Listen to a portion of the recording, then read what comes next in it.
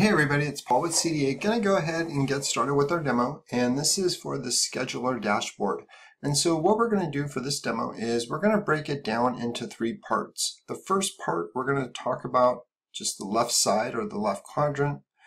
Then what we're going to do is we're going to do a second video which will talk about all the options that are available to you via right click on a claim. And then what we're going to do, we'll have a third video that talks about all the options that are available to you on the right side of the scheduler dashboard. So let's go ahead and get started. The first thing you'll notice is right up here, typical information where you can just toggle your days or show you the date or due today. And then of course we have the full date up there for you. The next thing we do is we allow you to filter within this area by groups. Now you create the groups, as many as you want for your company. For our demo, we have what's called in-house, appliance, electronics, and/or TVs, deliveries, etc. So what we're going to do is we're just going to go ahead and show appliances. And so this is all the jobs that are on the schedule for today that are classified as appliance. The next thing we're going to do is say, hey, show me my TV jobs that I'm going to be running. And so we show you all the TV jobs.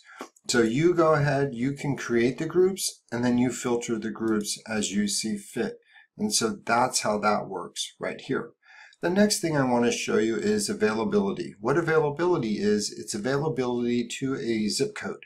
So let's just go ahead and click on it, and we're going to say, hey, what's the availability for this zip code? Can you tell me, can I run this job in this zip code and when?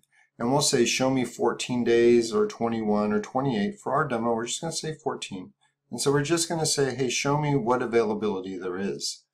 And so what you'll notice is that all of these days have availability on your schedule for these groups and for these territories and/or zones. And we'll get into that a little bit later. And then what we would do is it says down here, double click to select a date. So normally what would happen is the CSR agent could put in a zip code and say, 1 second while I see if you have available. Agent will say, okay, I do have availability. And then what they'll do, they'll make sure they have the right group. They'll double click here for appliance, and then they'll get the customer on the schedule. For our demo, we just want to show you this is how you check availability for zip codes. So let's go ahead and move on.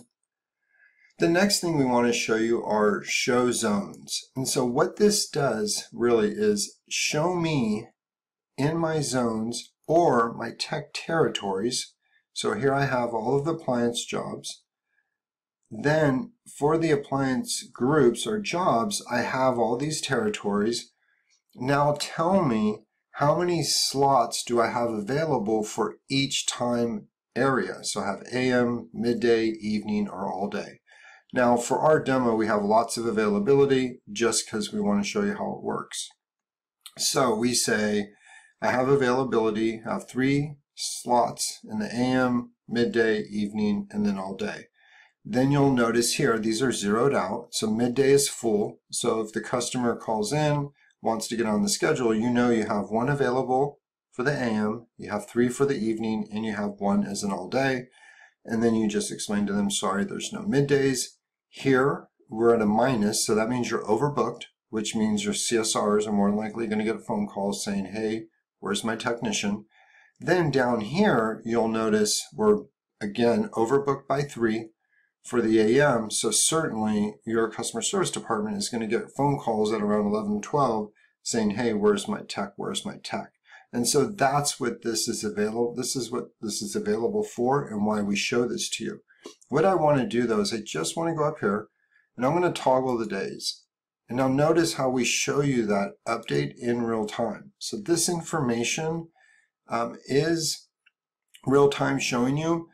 Show me how many slots I have for each of my territories in each of my groups. And that's how you do that.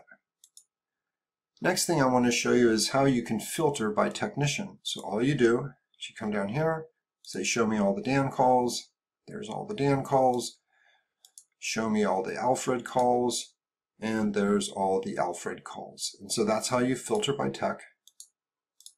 Then the next thing you can say is you can say, hey, show me all the jobs that we've completed so far today. So you just come to completed, And so far we've completed one job for the day out of our, I think it was like 33 or 36 jobs. Also show me all jobs. So we have 33 jobs, and these are the status. You can say show me all that have arrived, and we have one that arrived, or you can say show me pending, and there's all the pending. And again, the count changes down here as well. Let's go back to all. So next thing I want to show you is how to find an address just on the map. So let's just randomly pick an address that I have on my clipboard, and we're going to go ahead, put in the zip code, and what we're going to tell CDA is we're going to say, hey CDA, show me this address. And what this is used for is we want to make sure it's within an area that we know we cover visually. And so we go, oh, okay, yes, of course we work within this area. So we're just showing you in real time where that address is. Next thing I want to show you is, let's say we want to find a customer. So we'll just start typing in, and there we go, Peterson. Even though it's misspelled, it still found it. So it highlights it, and then it shows it over here as well. And of course, we know that it's running with the technician called Dan. Next thing I want to show you is how to find it by claim. And what we're going to do is we're going to clear this out. We're going to say, show me the claim. And so there it is, highlighted, and there it is, highlighted. So that's how you can find a claim as well. Next thing I want to go over is I just want to go over these columns and read them out to you and explain to you what they do. So here's the tech. Again, you can use initials. In this case, there's a lot of initials being used, or you can use the full name. We have the zone. Now again, the zone would be the route and or the territory that a technician covers. So here we have Hartford with our tech, and then you'll also notice we have color coding going on. So each tech gets their own color code, because when we go over here, we can visually know, oh, red is always Dan, deep purple is always Gerald, orange is always Matthew, etc., etc. So that's why we have these color coded. Now again, we're going to go into the groups. So this is saying he's doing all appliance jobs. You'll see there's a little bit of a mix here where they're doing appliance and electronics. This is the job number. So he's going to run this call first, then this call, then that call. Again, same sequence is going to happen. The next is going to be the number of slots. So you'll see here, this job is going to take up 4 slots, or most of them are going to take up 1. If you want to change the slot, you'll just double click, and we'll show that in the next video. This is going to be the time of day and or the time band. You can see the logic here, AM, midday. You set that up for your organization. And then next is going to be parts install. So anything with an X means, hey, you're going to be installing a part. Also, you'll notice that this is red. We come down to our legend. It says, hey, you're going to run this call, but you don't have the parts. So someone's going to have to make a decision is, do we want to run this call or not? And that's why we red flag that. Then we have confirmed. So a lot of companies only want to run confirmed calls. That's how you do that. And confirmed is up here. We'll go into that to the next video, or you can right click and set up confirm. We have the customer's name. We have the claim number. We have the sub status. We have when the tech arrived, when the tech departed. Again, this all comes real time from the field. And then what label or what status is this particular job set at. And so that is completed or pending, as we saw earlier as I was speaking.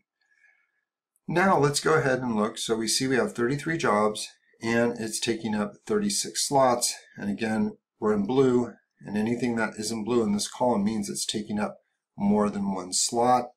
Here's our legend. So this is red over here, means you have a part install. Yellow means you're running a call as a second man. Again, we'll show you that when we do the right click in our next video. And then we have, here's priority of a job. So it could be a COD priority, LG, Samsung, whatever you deem to be a priority. This is how you set up the priorities for a claim. And this color will also show up for the tech as well, so that they'll know that the mobile side that the claim is a priority as well. Refresh just refreshes all the data. Send notification. So what that does, I'm going to go ahead and show you a split screen right over here. What happens is right now we have 33 jobs. If your route manager said send notification, what would happen is text messages would go to all 3 customers. So I'm going to go ahead and show it to you. So they'd get a text with the pertinent information. They'll get a text with the do's and don'ts, or how to best prepare for the text arrival. And you'll see the picture shows a TV still mounted is a red, TV unmounted is a green, stacked unit is red. If it's unstacked, it is green. Again, you set up the pictorial message that you want for your customers, how to best prepare for the technician's arrival, and then we have the freezer as well. The next thing we do is we show you a picture of the technician's badge, and it has some pertinent information as well. And it shows the picture. That way the customer can make sure the person knocking on their door is indeed the person that they're going to let in from the picture of the badge. And so that is what we do, and that is what happens when your route manager clicks send notification. Now if he doesn't want to send all 33, wants to do it by tech, it just comes up here in the tech area, goes to down, and then just says send notifications, and now it's by tech basis. So there's 2 ways to do the send notification. There's the global, and or you can select it by individual text. The last 2 are more legacy, and that has to do with our V9 users where they wanted to know notification results. And for the tech route, just show it to you real quick. And this is again for our V9 users that we're still wanting to see some type of paper for their technicians. So this is going to go ahead and conclude the first part of 3 parts. The next part that we're going to talk about is when you right click on a claim, you have quite a few options available to you. And so I'll go ahead and explain that to you.